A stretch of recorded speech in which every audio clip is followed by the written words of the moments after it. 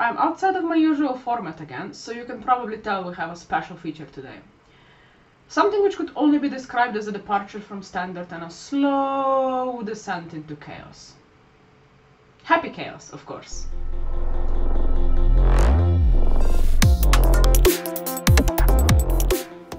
Yes, we are doing card reviews for the upcoming English edition original set Guilty Gear Strive today.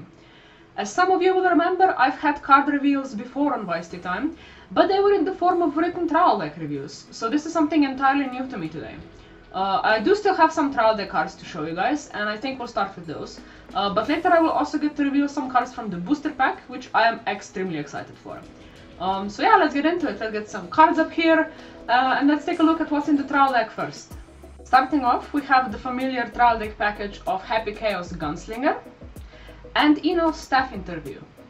Happy Chaos has a bond ability that lets you grab a copy of Ino from the waiting room, and he also boosts all copies of her by 2000 power.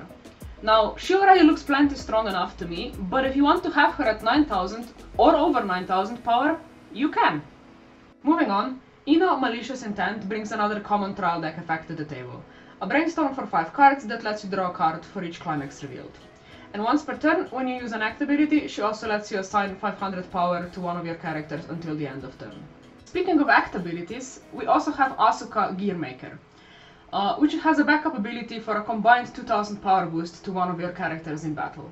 Again, pretty standard fare for a trial deck, totally normal card, except... Some of you might be asking, what's that doing there? Why would you play a card with a backup ability on stage? Why would it not have a color requirement? And to you I say, great observational skills. We'll put a pin in this card, and we'll get back to it later. Now for the booster pack cards, there's Ino Time Traveling Musician. When she's placed on stage from hand, she lets you look at and rearrange the top 2 cards of your deck.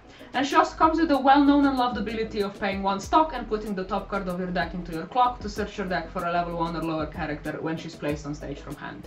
I pretty much assume this will be an easy inclusion in every Guilty Gear Strive deck. Next up, Happy Chaos Unpredictable Menace is also sporting 2 familiar effects, although I don't think we've ever seen them printed together before, so unpredictable indeed. When you play a climax, you can bounce him back to your hand to give one of your characters plus 2000 power until the end of turn. And at the start of your opponent's attack phase, you can pay 1 stock to move him to an empty slot in your backstage. I'm not quite sure what deck this would fit into yet, but it's definitely an interesting profile and I'm looking forward to experimenting with it. Of course we can't have chaos without disruption, so Happy Chaos, Restorer of Humanity, is here to disrupt your opponent's board by sending their early play characters to the bottom of their decks. And before I forget, he comes with memory interactions too, allowing you to send a character from your waiting room to your memory if you've got 1 or less cards in memory when he is placed on stage from hand. Continuing the disruption, there's Ino Finally Recalling. When she's placed on stage from hand, she lets you send one of your opponent's characters to memory and back. And when she's sent from stage to waiting room, again if you've got 1 or less cards in your memory, she lets you choose 1 copy of this card or Ino Megalomania in your waiting room and send that card to memory. But what do we do with that memory? And what is Ino Megalomania? Well, trust me when I say she's something for your opponents to remember you by. Ino Megalomania has a rather expensive act ability with the cost of paying 4 stock, discarding 1 card and sending 1 character from your memory to your waiting room. But for that cost, it allows you to bounce all of your opponent's level 3 or lower characters in their center stage back to their hand. No choosing, no targeting, just poof, they're gone. It's dramatic and I love it.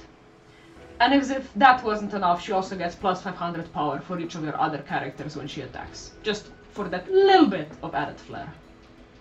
But if reducing your opponent's center stage to ashes doesn't solve your problems, you can also play Happy Chaos Trigger Happy. He lets you send one of your opponent's cost 1 or lower characters from their backstage to their waiting room when he's placed on stage from hand for the cost of paying 2 stock and sending a character from your memory to your waiting room. I like the flavor text on this one, quite sneaky. And with all of those cards covered and out of the way, we can now move on to the big finale. Ino Crushing Power. When she's placed on stage from hand or through the effect of Happy Chaos Tome of Origin, she lets you get up her climax, Freedom, from the waiting room. And then when she attacks, if you have Freedom in play and 2 or more other characters, you can choose to give her plus 1500 power until the end of your opponent's turn and shuffle all of your opponent's waiting room back into their deck. or you can choose to pay 2 stock to deal 2 damage to your opponent. And I'll tell you right away, I love this card. Grabbing her own climax is great, comeback triggers are great, effect modality is great, messing with your opponent's deck compression is great, and of course, dealing 2 damage is great. But this card alone is not why I love this card. Oh no, there's more. There's Happy Chaos, Tome of Origin.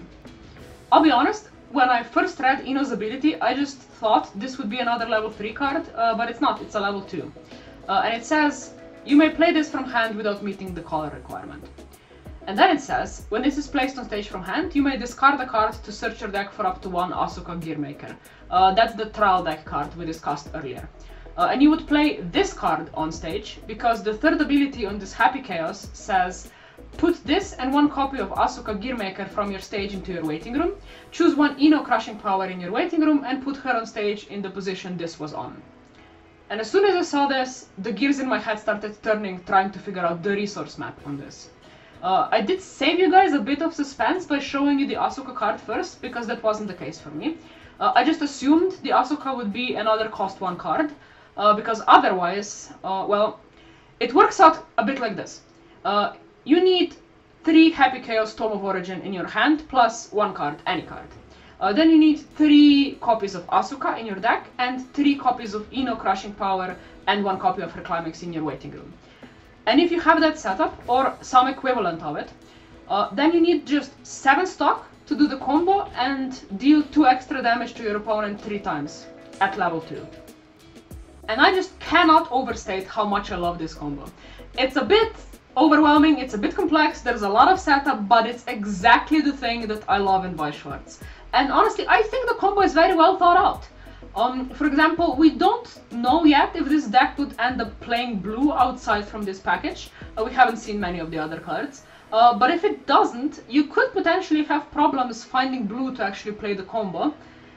Because I assume if you're going full out on this, you wouldn't want any of your combo pieces to be stuck in level zone. But since both of the blue cards don't actually need to meet the color requirements to be played, you don't need to worry about that, and it frees up the rest of your deck space for some other colors. And more importantly, this setup allows you to make full use of Ino's Climax Fetching ability, which was something that threw me off the first time I saw that card. Because none of her effects need you to discard anything from hand, so when playing multiple copies of her from hand, you would either pass on the second and third copy of that ability, or you would be left with 2 surplus climaxes in your hand at the end of turn. But with this setup, you can play the Happy Chaos, discard a random card to search for the Asuka, play the Asuka, then send the Asuka and Happy Chaos to waiting room, bring out Ino, use Ino's ability to grab the climax, and then when playing the next Happy Chaos and resolving his ability, you can discard that climax to search for the next Asuka. It's a loop, basically. So yeah, even without seeing any of the other cards in this set, I'm already extremely excited for this combo, and I will definitely be using it in the first Guilty Gear Strive deck that I build. If you guys would want to follow along with that process as we see more and more reviews for the set, the link to the Weiss Time post will be in the description, but other than that, make sure to check out the English edition original title Guilty Gear Strive Booster Pack and Trial Deck releasing on December 15th, 2023. See ya!